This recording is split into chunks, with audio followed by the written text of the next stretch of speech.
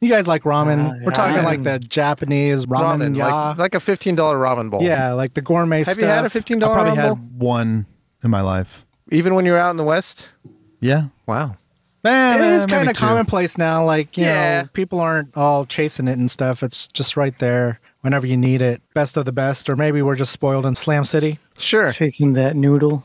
Chasing that noodle. So is this an actual rule on how to ramen? Never share your ramen. So open up for discussion. I don't like that because you tell me what to do with my food. You're making rules on how I eat my ramen? Plus, it's like if I go to a ramen place with my friends and it's the first time we go here, there you go. You're going to get the soy sauce base and I want the tonkatsu broth. You know what I mean? Like, so I want to try that to see if it's good. You can try mine. So that's how you're reading it, right, Gemini? Yeah. How are you reading it, Burrito? Never share your ramen. And this is a rule on how to eat ramen. I mean, I've never heard of that rule, but I mean, maybe they're talking about like. Is that what the culture does? Is that what the Nippon do? Like going somewhere. Do they go to a ramen house and like they ordering one ramen bowl and sharing it between two people? That's how I was reading it. Like a date. Really? This is a marketing ploy.